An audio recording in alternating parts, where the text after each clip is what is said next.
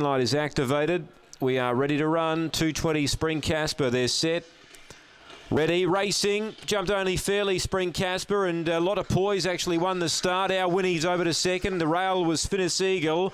Our Winnie wants to track deep. Spring Casper hugs the rail, and meanwhile, a lot of poise just moves away. Second last is Ugway. Last of all is Just Us. Look at a lot of poise go, led by 6.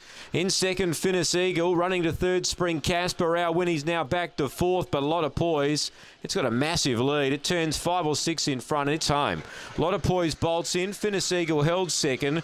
Spring Casper third. Our Winnie, she couldn't get across tonight. She lands in fourth. Then Just Us, and last in Ugway. Times around 30 and 20. So a lot of poise, straight to the lead. And from that point on, it was curtains for the rest. Got an easy lead, kicked right away, and was far too good. For number 3, Finnis Eagle, running a cheeky race at big odds. It was the second outsider of the field. And number 4 grabs third. It's 2-3-4-7 fourth, 2-3-4-7, 30 and 26. So it was a procession in the end, straight to the lead. They just couldn't get near him. A lot of poise and just far too good. 7 1/4 it's won by. 2-3-4-7 after race 7.